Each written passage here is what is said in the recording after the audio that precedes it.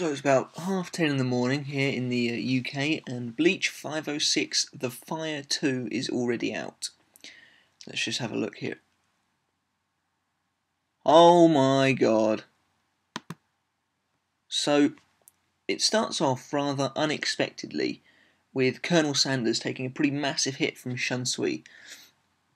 And he says, oh, it's very good, it's admirable that you can all raise your morale so easily, but you're getting one thing wrong. And we then cut back to Yamamoto saying, it's been 1,000 years, Juha Bach. I came here to annihilate you. And it comes back to Colonel Sanders, and he says, our boss will defeat your boss.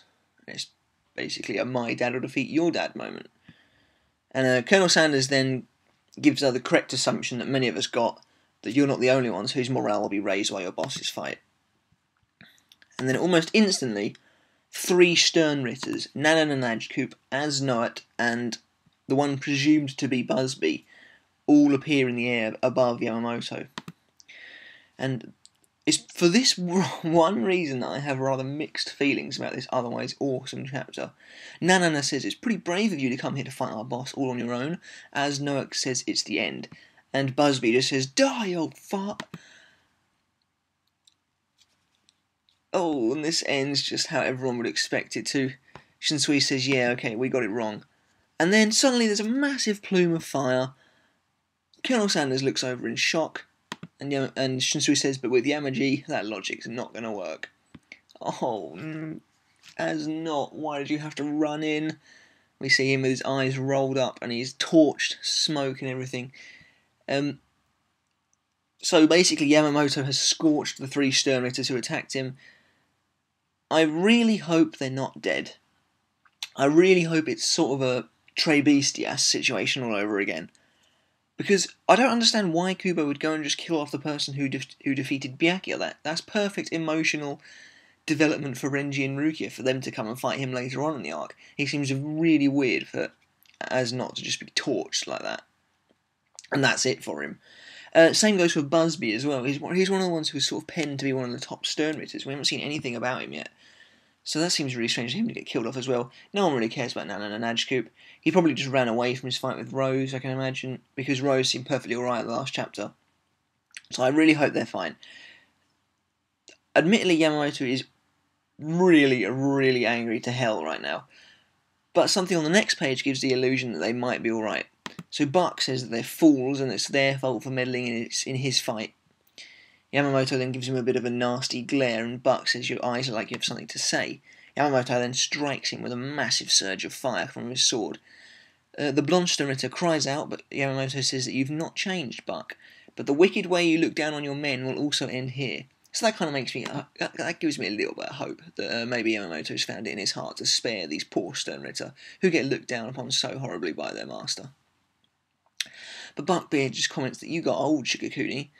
And he also says that Yamamoto lets his anger get the best of him, just like when they were younger. We get a little picture of Yama and Hayori, but back when he was a dude with black hair still. And he just brushes it off, pish-posh nonsense, strikes Buck with another massive blast of fire. And then what I think happens, though it's a little bit unclear, is that we see Buck's Quincy cross, and it's a bit like a medal. Really fancy looking as well. It's got the usual Quincy cross and a star in the middle of it, then another star behind it. It looks really cool actually. It looks very, wartimey. And from it he summons his sword, blocks Yamamoto's slash. Massive surge of fire. The blonde Sternritter seems to be able to cope with all this Reiatsu flying around. Yamamoto says that you finally took out your sword. And we see that Buck's got his sword. It's pretty cool. It immediately reminded me of Ichigo's Fullbring blade when he got his weird Spider-Man suit thing going on. But just a cooler version. It's sort of got kind of army wings as the hilt. It looks pretty cool. But Buck's also taken quite a bit of damage on his arm from where Yamamoto slashed him at the beginning. Buck then says, you talk as if you were waiting for me to do this. And Yamamoto says that he was indeed. There goes my phone. Yamamoto then says he'll smash his flesh, blood, sword and soul into tiny pieces. And the flames suddenly disappear. The flames from his sword just vanish, and Buckbeard's like, well, what's going on? The flames have just disappeared. And then, oh my holy Christ, Yamamoto says, Bankai, Zanka, no Tachi. And that is the end of the chapter. Jeez. Come on, Kubo. So that's it for Bleach 506. When you think about it, not a huge amount happened. As Nödt got fried, YAMAMOTO went Bankai. This promises to be the longest fight Yamamoto's ever had, and possibly the most awesome as well. In fact, it probably will be the most awesome. I still don't think it'll end well for Yamamoto. The fact that he's already gone Bankai is, a testament to that. His Bankai, it's called Zanka no Tachi, so it doesn't have Ryujin Jaka in the name, which is not that unusual, because a lot of Bankais we've seen don't have that. But it means Long Sword of the Remaining Flame, and if this is his Bankai, then it's a sort of beaten up looking sword, quite old, with just a single trail of fire coming off the top of it. So he's sealed the flames inside his sword for possible maximum offensive capabilities. Which is interesting in that if it is his Bankai, and this is not, maybe this might just be the release of it, but if it is his Bankai, then it's similar to Ichigo's in that it compresses itself. So Ichigo gets a super speed boost, whereas it looks like Yamamoto might get a super offensive boost, which means that he's probably going to start cleaving limbs left and right. But obviously Juha Bach's not going to go down that easily. I thought this chapter was absolutely amazing. I was a little bit torn over the fact that As Nödt got fried,